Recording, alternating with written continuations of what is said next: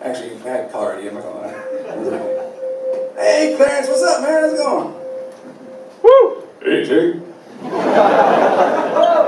gonna stop my impersonations there. So I get a phone call in the middle afternoon from Clarence, and he sounds really happy on the phone, and that's great. And he proceeds to tell me that he met a woman, and that he, like earlier in the week, it wasn't that recent though. He was madly in love, and he was certain that he had met the one.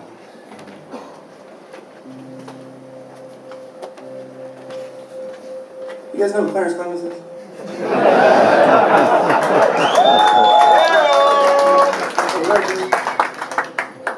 The master of disaster. King of the universe. Well, if you know anything about Clarence, you would understand my surprise when he explained to me that he'd met the one. You see, at that time, Clarence was relatively recently divorced from his fourth wife.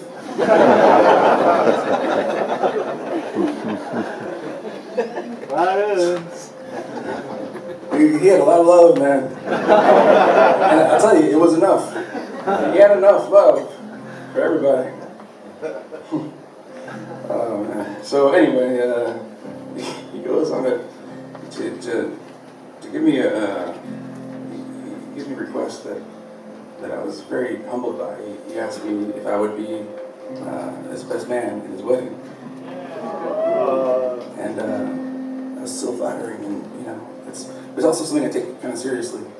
So I was like, first of all, surprised, because really I had not met this person yet. And we were really close. So, you know, my instinctual reaction, because of my love for him, was to say something along the lines of, wow, that's amazing. Wow. So maybe, I was just saying that, maybe you guys could live together for a while first. Before you decide to get married. I mean, you know, just so you know, since you were certain that it's the one.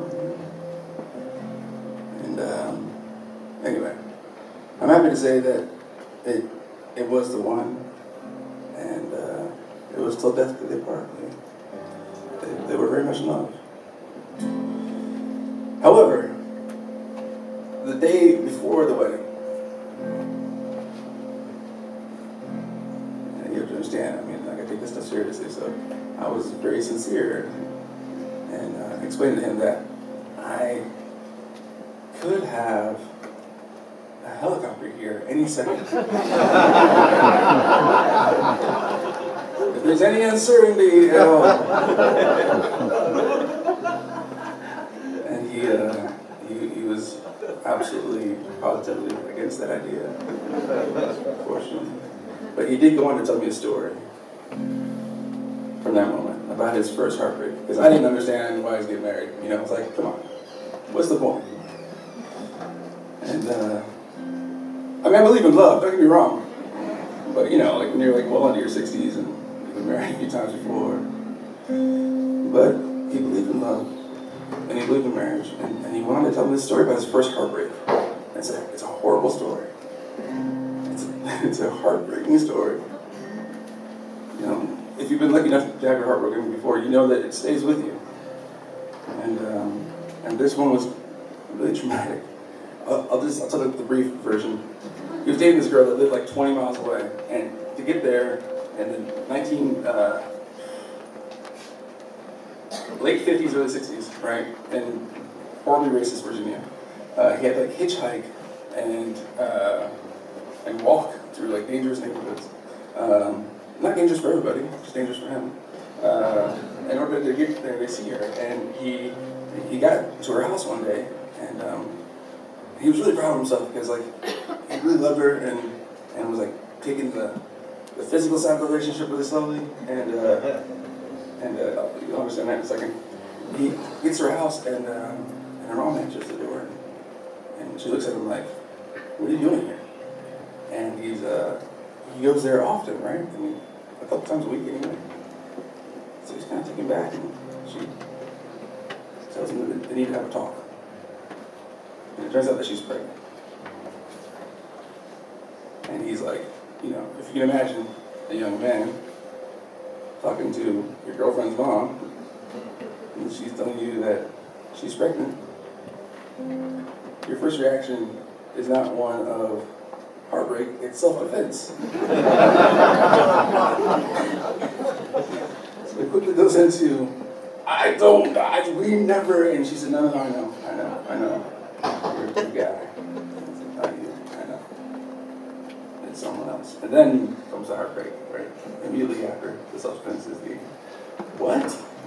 Now I'm computing what you just said. She's pregnant, and this is terrible. Anyway.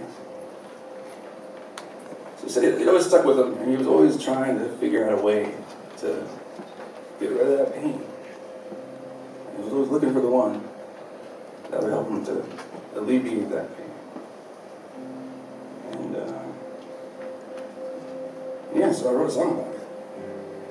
And the moral of that story is be careful what you tell me.